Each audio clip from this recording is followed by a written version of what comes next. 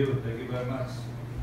Good morning to everybody. Good morning, sir. Good morning to the participants in the 10th Senior Executive Course on National Security.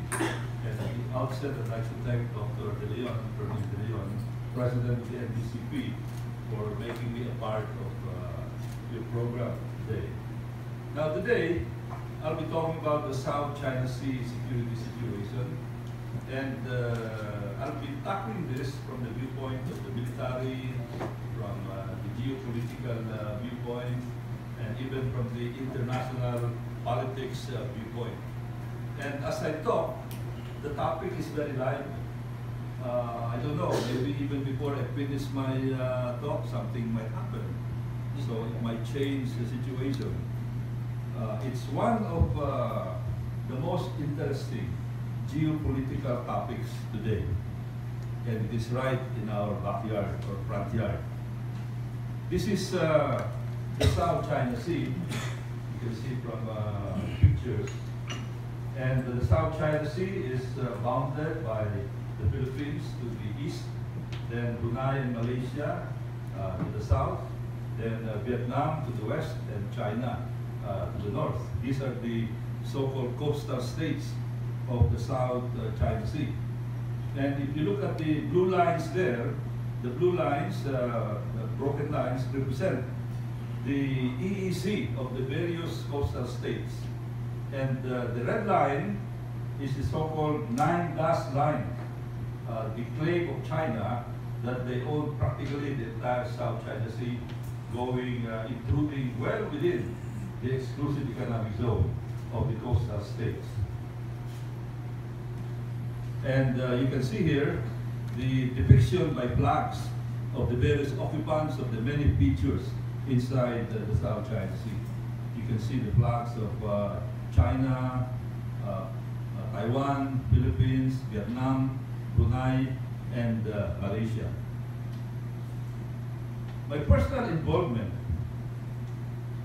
in the South China Sea or Spanish issue goes back a long way. Here's a picture of me, part of a secret mission back in 1971. I was a fresh graduate of the Naval Academy at that time, when we occupied many islands, several islands there, and transported troops, equipment, supplies, weapons. That's me about 30 pounds ago. 1 year, in fact, just about 1 year after graduation. Another picture. The first major move of China into the Philippine exclusive economic zone from 1971 to this date in 1994 was relatively quiet. There was practically no major movement there. But in 1994, we woke up with China having constructed what they call temporary shelters. And when the Philippines protested, they said, don't worry about it, because these are just temporary structures for the Chinese fishermen and everybody can use it. So the controversy quieted down. And Mischief Reef, this was in Mischief Reef, well within the exclusive economic zone of the Philippines, about 130 nautical miles from Palawan. But in 1999, they started constructing permanent concrete structures. I was one of the first who saw this also, because we flew over the area on board a C-130. We flew at about 500 feet, and I saw with my own eyes. Wala pang iPhone noon, wala pang smartphone, kaya hindi ako nakakuha ng picture. We saw a lot of Chinese workers using welders. So I knew that something permanent and something big was under construction, and this was the result of that. This was the original. So you have additional structures, and this is the structure which is almost as big as a municipal hall of an average town in the Philippines. In 1999 also, after that discovery, I delivered a privileged speech, and I said, the real long-term target of China is not only Mischief Reef, and I told them that their target really is Scarborough Shoal. Scarborough Shoal is part of China's military projection at the South China Sea. That was in 1999. And at that time, nobody believed me. Some people even accuse me of being an alarmist. But I flew in that area with Congressman Roilo Golez of California. This is Scarborough Shoal of Zambales. For those, this is in Luzon. Some people may dismiss it as a small body of water. In fact, I'd like to address the body here because I think more than anybody else, you are in the best position to understand that a small rock may not necessarily be small in military value, in naval value, because some civilians sometimes ask the question, why fight over small rocks as though you measure the importance of a piece of property in number of square meters? Well, why fight over small rocks? In warfare and geopolitics, the potential force of a territory is not necessarily proportionate to the size of that territory. It is the location, the strategic location that determines how much potential and in the end, how much kinetic force can be brought to bear from that territory. How well one can project power, gain access to a bigger objective, or conversely, prevent access or deny access using that piece of territory, however small. And we should learn from history. Note how the Pacific War was won using small atolls, rocks, islets with names like Truk, Tulagi, Saipan, Kwajalein Atoll, Tarawa Atoll, etc., dotting the vast Pacific Ocean during the Second World War in the Pacific theater. And those who dismiss Scarborough Shoal as small may be wrong, because if you look at the location of Scarborough Shoal, it is off Zambales, very close to our vital economic and military installations, Subic, Clark, Metro Manila, primary airports and seaports, power plants, Calabarzon, and our Army, Navy, and Air Force bases. And it is not small also because the area of the lagoon inside is about 150 square kilometers. What is 150 square kilometers? It is almost the size of Quezon City. So imagine what you can do inside Quezon City, how many ships you can put inside Quezon City.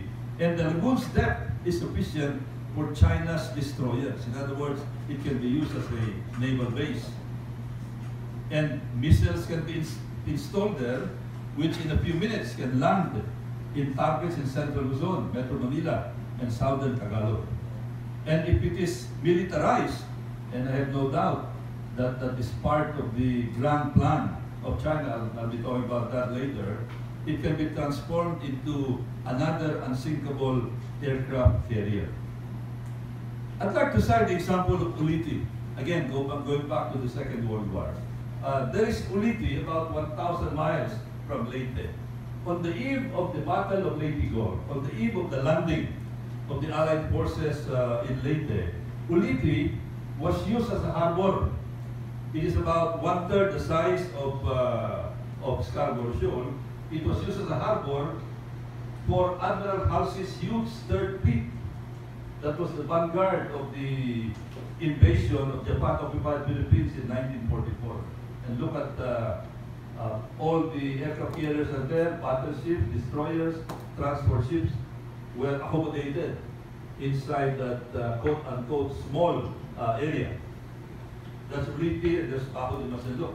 China grabbed Scarborough Shoal in April 2012 after a few days of a standoff there. And now it is like a dagger pointed at our vital installations on Luzon and the rest of the Philippines. And just to show you what is happening there, we were furnished a video by a Japanese television company of a video supplied to them by Filipino fishermen, because this has been the traditional fishing grounds of fishermen from Zambales and from Pangasinan, who have been fishing there for hundreds of years, but now cannot do it anymore without being harassed by the Chinese Coast Guard. And here's a video of what is happening there. 一方こちらは FNN が独自入手した映像です。南南海のスカボロー礁で今年4月、中国当局の船がフィリピンの漁船団に高圧放水を執拗に浴びせ、船体や漁の道具などを破壊する様子が映されています。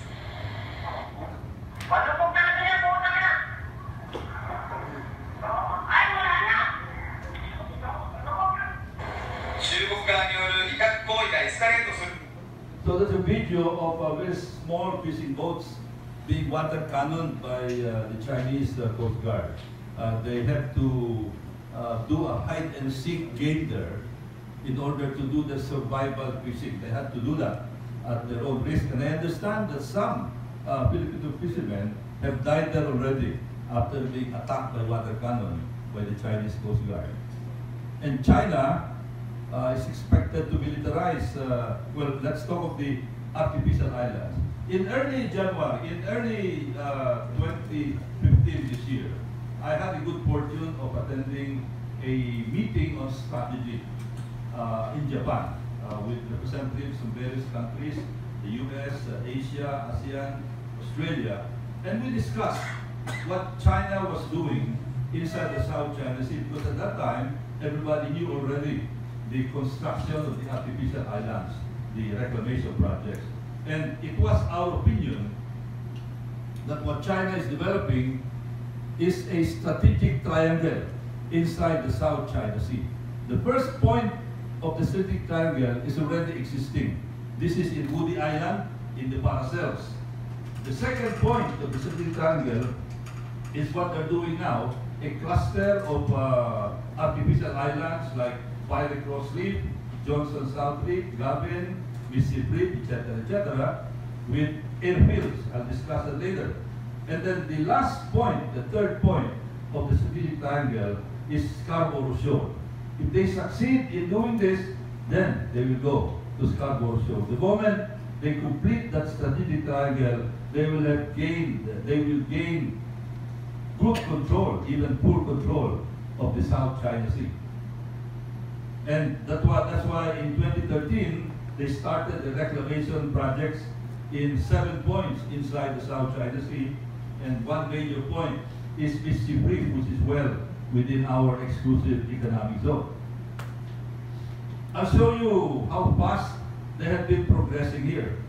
They've been, if you compare it with the reclamation projects in Manila Bay, I think many of us are familiar that those reclamation projects have been ongoing since the late 80s and until now, not yet completed. But here, you see in Johnson South Reef, what used to be a small structure is now bigger. And they are now completing their usual standard plan for a facility there. You know, with the harbor, with the runway, etc. That is in Johnson South Reef. Hughes Reef is developing into something similar, from almost all underwater, except for that small structure that they built rising above water. Now they have this in just a matter of about 2 years. Quaternion Reef, all underwater. Now they have a huge above ground facility there. Gibbon Reef, the same thing. They started in 2014. In January 2015, they have a big reclaimed area there now. And Pirate Cross, one of the more popular areas there, better known because of its strategic value. Look at this, practically all underwater. The original facility was this. I talked about this in my 1999 speech in Congress, showing their complete structure. Now, it's almost complete, and this is standard plan that they have. A harbor here, a smaller harbor here, and then the runway there. In just a matter of 1 year, this is in Pirate Cross. And something very similar in Subi. Subi used to be almost underwater. That is their temporal, that is their original structure. Now it has a long runway of about 3,000 kilometers, 3,000 meters. It is very close to our Pag-asa Island, the biggest island in the Calayan Island group. And of course, Mississippi Reef, what used to be all underwater, they now have a big reclaimed area there. And what used to be just a